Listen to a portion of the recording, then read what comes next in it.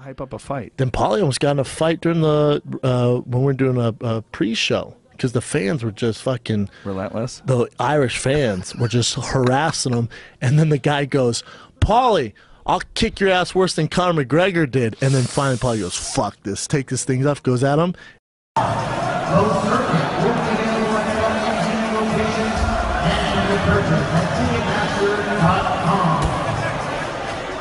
And so then Brian gets between them. Brian, the commentator with the shaved head, and so he's like, "No, Paulie, don't do this." And the guy's like, "Do something. I'll give you a worse beating than McGregor did," in the his Irish accent.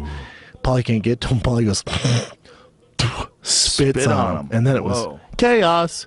Security, for sure, get him security. It's because the guy's so limited. Let me ask you this: some fans told me that on Friday that there was an incident. Did you spit on any fans at the weigh-ins? What happened there?